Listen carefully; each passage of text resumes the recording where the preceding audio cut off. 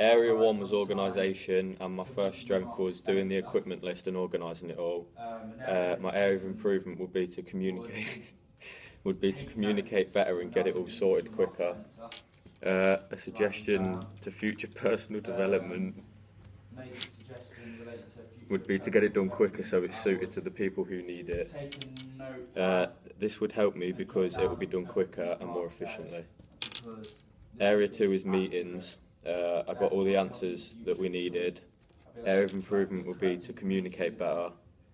A suggestion relating to future personal development would be don't let all the others do the talking.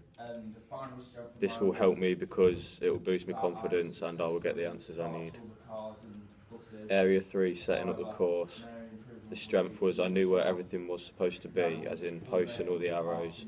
Areas of improvement would be to get involved more.